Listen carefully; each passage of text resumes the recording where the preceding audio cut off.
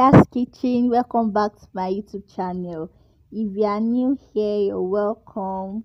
Thank you for tuning in. If you are seeing me for the first time, yes, this is me. My name is Yano Gundari. I film about food, kitchen, and more. Anything you need to know about kitchen. Yeah, that's what I discuss here. Welcome back to my YouTube channel, to my old subscribers. Yes, I'm here again. Happy new month. So today I'll be telling you four major things to remove when you want to cook your croaker fish.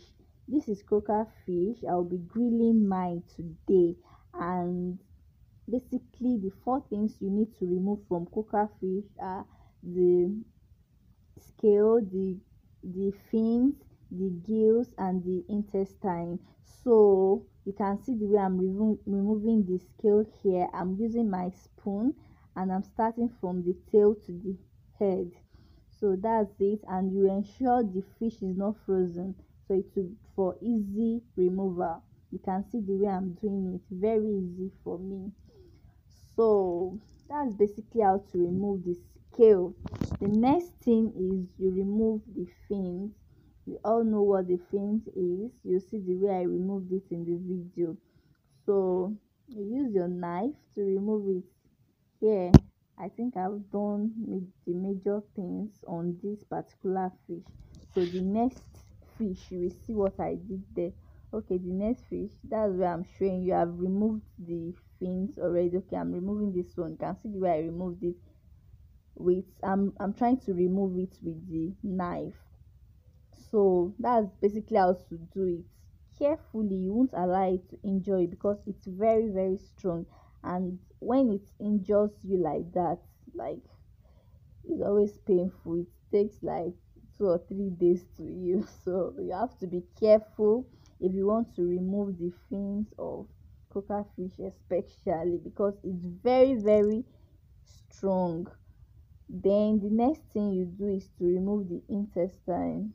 So you lacerate this side, you lacerate it a little bit to pull out the intestines, and it's very easy to do. It's not something outside this world. Just to lacerate it and remove it. That's all. Simple. So you can see the way I'm doing it in the video. Yes, just pull it out. Yes, there's a lining beneath the intestine, so you just pull it with the intestine, and it's removed. That's all. So that's the gills. That's what is called gills. Then this gill is always strongly attached to the fish. So what I normally do is that I use a knife to detach it a little bit. So when I do that, I can easily pull it out. So I think I didn't show you where I used the knife to detach it. I think I didn't detach this particular one, but the next one I did, I used the knife to detach it, and it was easy. So it can also injure you, so you have to be careful, but it's not as strong as the fin. So that's it, basically the four major things you need to remove when you want to grill your fish, when you want to boil it, when you want to fry it. Those are the basic things you need to remove. I hope you enjoyed this video. It's super short, and I hope you've learned one or two things in the video. Please, I'm saying it again, if you want to remove those fins, you have to be very careful. It can injure you, and the pain is always like it will take like 2 days for you to stop feeling the pain.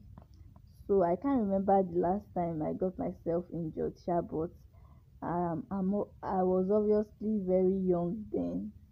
So that's it, and after that you rinse your fish. You rinse it very well and you score it. Scoring is just cutting the fish a little bit from both sides, so that by the time you are marinating it, the all the paparazzi you want to put inside will enter the fish very well. So the recipe I used for my grilled fish is butter, red pepper, onion, nutmeg, curry thyme, chicken flavor seasoning, and salt. So I used the butter to rub it, then I now brushed the sauce on it, the mixed paste. I mixed everything together, then I brushed it on it. Then I kept it in the oven, I think for about 40 minutes or so. I didn't know the temperature. My oven does not regulate on temperature. You just on it, and so this is the outcome of my grilled fish. I hope you enjoyed this video. Please remember to subscribe to my channel, like my video, and share my videos. Please don't just watch this video alone, share it. Bye. I'll see you in the next video. Ensure you share my video, guys. Please ensure you share it.